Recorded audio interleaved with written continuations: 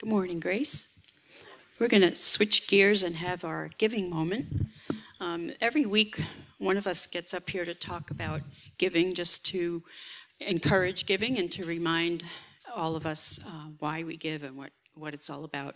So we talk about things like giving out of obedience to the Lord, about giving generously and even sacrificially and cheerfully. We talk about giving because our love for the Lord leads us to a deeper obedience. And we talk about giving financially, giving of our time and our talents, helping a neighbor, sending a meal, doing all the things that we can do to give to others in order to glorify the Lord. But today, I thought it would be a good thing to look at the greatest gift that we've been given in the death and resurrection of Christ. And as I thought about it all week, it occurred to me that when we look at the life and death of Christ, we see all of those things. And so I'm just going to whip through some scripture pretty quickly.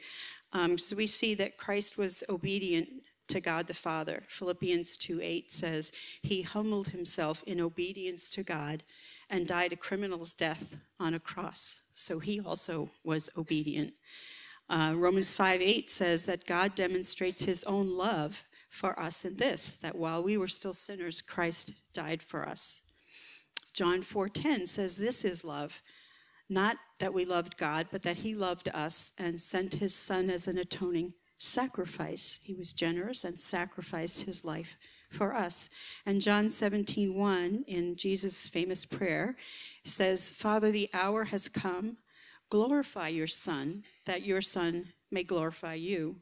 So in all these things we see in Christ's death, the same things that we see when we talk about how we should give. And Christ gave himself for us, and it involves all of those things, obedience and love and sacrifice, and bringing glory to the Father.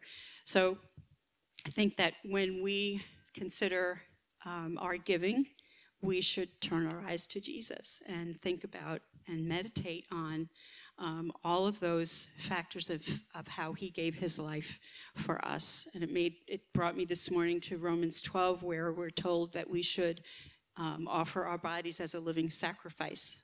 That's our spiritual gift of worship. And so I think not only in giving, but in living as well, if we focus on Jesus and his obedience and love, generosity and sacrifice, that we can not only be motivated to give, but we can be motivated to live sacrificially, to live as a living sacrifice to the Lord. So that's my prayer for us today. Father, we just come to you today with great joy and worship and praise that you, from the start, had a plan to rescue us, Lord, and your plan was Jesus. So God, I thank you for his obedience to you, his devotion and desire out of love to offer himself as a sacrifice for us so that he could offer us forgiveness of sins and everlasting life. Lord, we thank you and praise you for all these things. I pray today that each of us would take this time. We can do it any Sunday, but as we're focused on the resurrection today, Lord, help us to meditate on Jesus, to turn our eyes to him and think about who he was, how he lived, and especially how he died for us, Lord.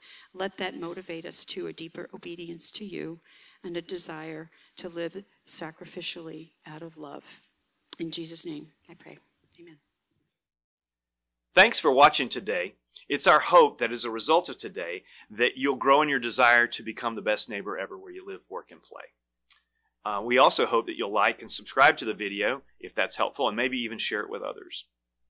Now, for more information about our church or our online ministry, you can go to gracetoday.net/contact, and you can leave a comment and tell us how God's working as a result of the ministry that we've been doing, or how we can help you if there's a need. That's gracetoday.net/contact. And finally, if you just want to know more about how to trust and follow Jesus, you can text me. My phone is 843-830-2464. That's 843-830-2464.